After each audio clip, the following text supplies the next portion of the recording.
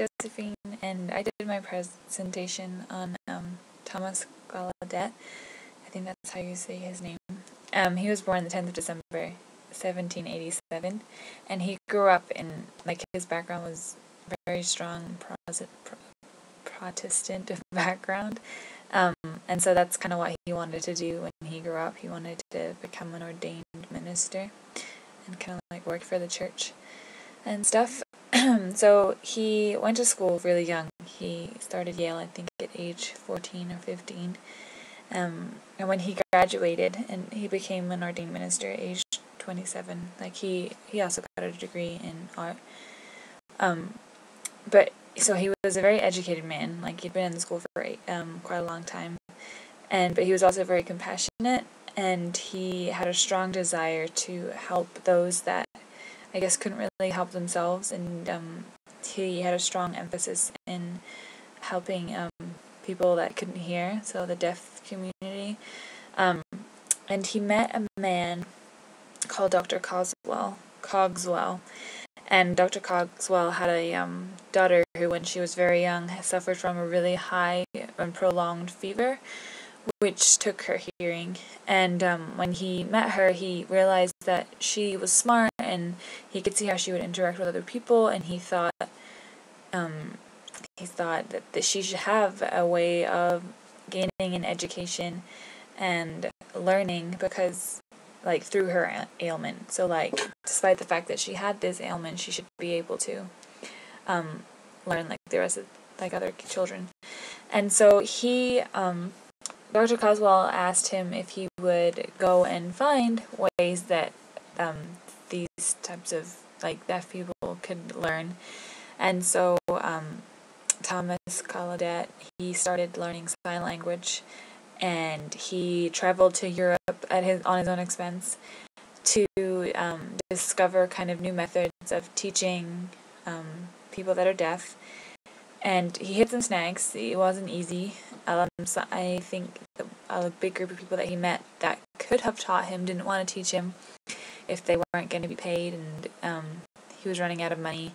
And eventually, I think he found somebody to help him in France, and he brought a French apprentice over with him to help him teach and develop a school that could teach deaf children.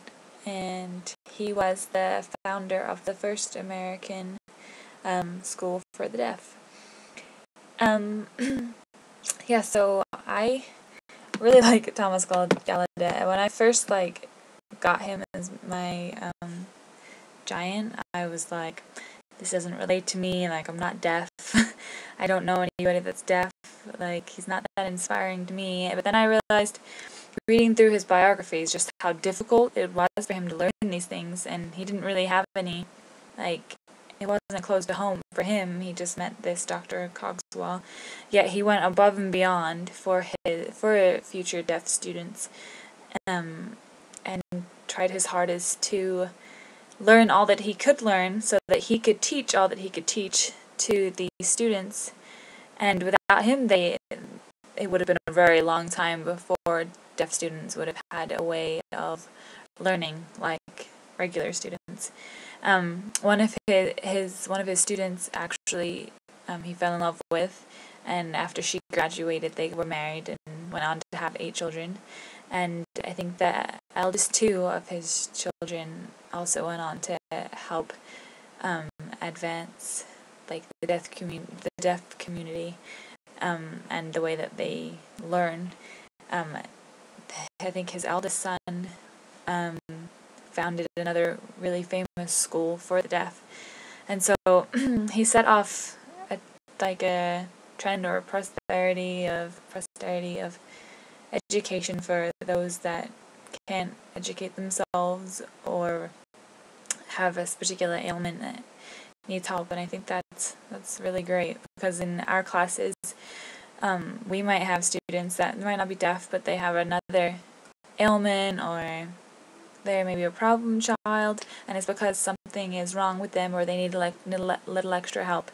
And I think Thomas Gallaudet is inspiring, because he went above and beyond, as we should go above and beyond for our students, and learn all we can learn about their problems and their needs so that we can cater to those needs and to those problems. And I thought, yeah, he was a great contributor to education, and he is someone to be looked at and admired. And there was a quote that he, let me find it. Where is it? All of the children of silence must be taught to sing their own song. And I thought that we could relate that to our students, our future students, that everyone learns a different way and everyone needs to be taught in the way that they will learn. So like, we need to teach our students with their, and so that they can sing their song, not just if they're deaf, but any kind of ailment that they have or any need that they have. We have to teach them their way, or a way that benefits them. And yeah, I'm really glad that I got Thomas Gallaudet. He is very inspiring. Go above and beyond for your students. Okay, bye.